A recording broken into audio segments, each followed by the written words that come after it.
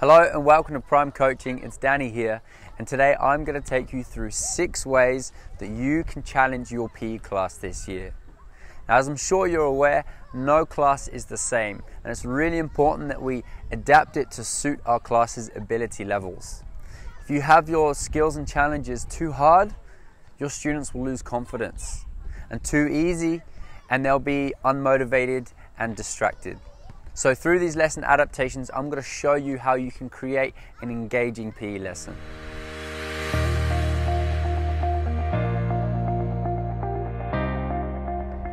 So the first thing we need to think about is the kind of equipment that we use.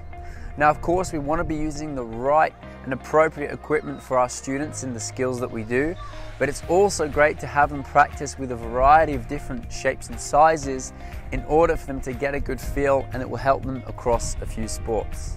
So something to think about is the size of the bat or the racket that you use.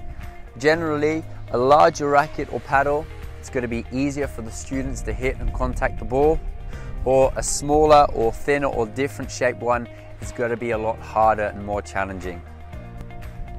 Have a think about the size of the balls that you're using.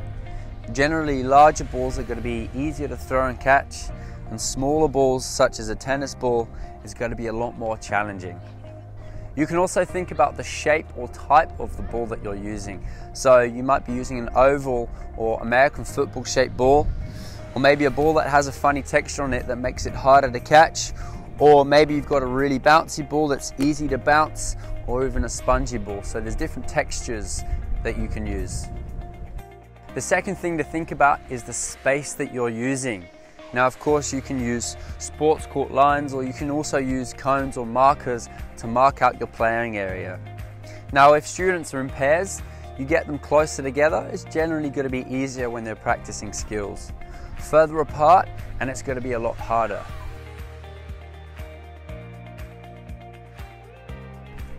If you're playing a game, then making the area smaller is going to be a lot more challenging, as students will have less space to move around, and making that area larger, it's going to be a lot easier for them to move and pass the ball.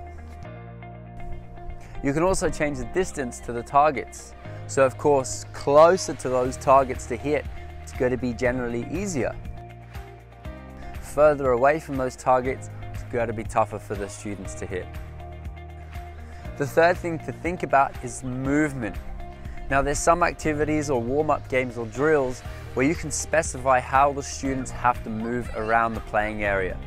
So maybe instead of just running, they have to skip, or maybe they have to hop using just one foot, or maybe they can only gallop around the area, or even sidestep around the area. So there's different ways that you can specify, particularly in warm-up games, the way that your students move around.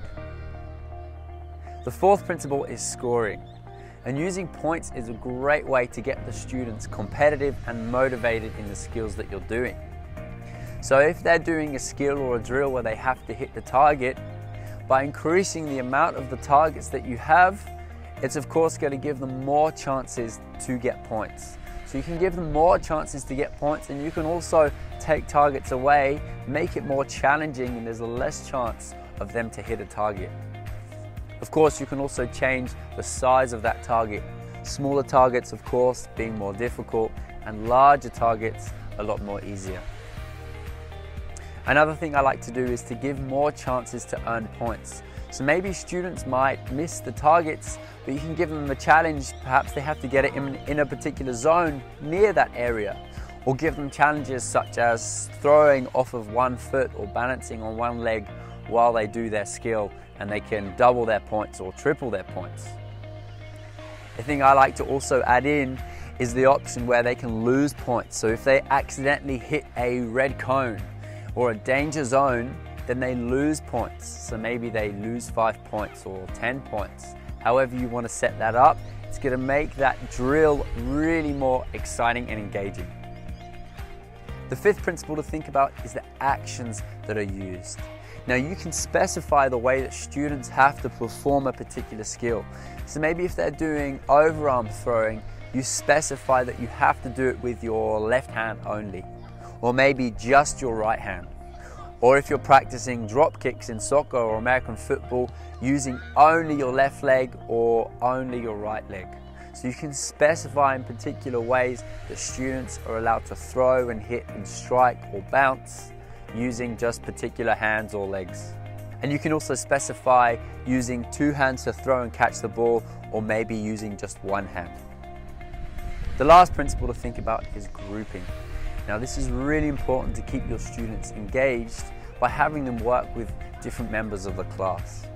So if they're working in pairs in a specific activity, make sure you switch up the pairs every few minutes, and you can have students working with others who are maybe more advanced than them or not as skillful as them, and they can actually help to coach each other. Or maybe you can just have the students practice individually on their own, give them the time to work through those skills. And of course, if they're in teams, you can make the teams larger and smaller. Make sure you mix up the teams often so everyone gets a fair go working with lots of different people around the class. Hopefully you've managed to pick up some tips which you'll be able to implement into your PE lessons this year. If you're struggling for ideas or just need some more inspiration for your PE, make sure you check out my online store.